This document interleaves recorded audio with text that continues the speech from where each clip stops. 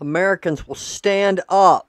They will fight. They will not go quietly in the night and let the woke agenda destroy us.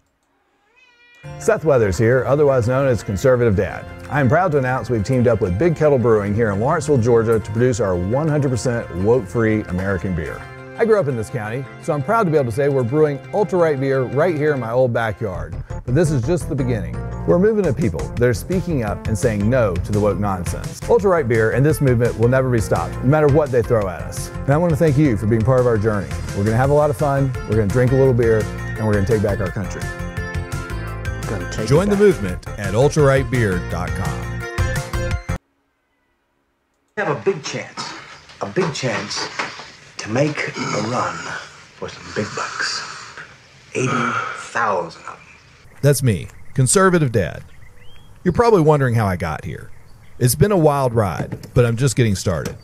This is an unlikely story of a fed-up American who had enough of the woke beer companies and decided to do something about it. I'm on a mission, and I won't stop until all Americans have a 100% woke-free American beer company they can be proud of again. Yes, we can be proud. Once again. Face obstacles along the way, but nothing will stop us, not even a woke beer smoky. There's a sharp Buford T. Justice. I'm in high-speed pursuit of a conservative dad with a load of ultra-right beer. Long way to go, and a short time to get there.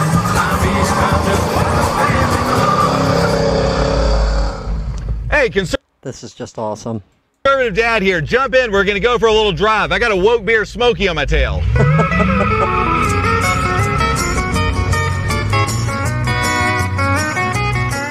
Let me have a sandwich and a bag of chips and make it fast. I'm in a hurry. Why are you in such a hurry there, Sheriff? I'm in high-speed pursuit of a conservative dad. Well, this Conservative Dad, bank robber? Bank robber? Bank robbing's nothing compared to what this dude's been doing. He almost destroyed one of America's biggest woke beer companies, selling... He almost destroyed. I think Anheuser-Busch is destroyed. I don't think they're coming back. Ultra-right beer.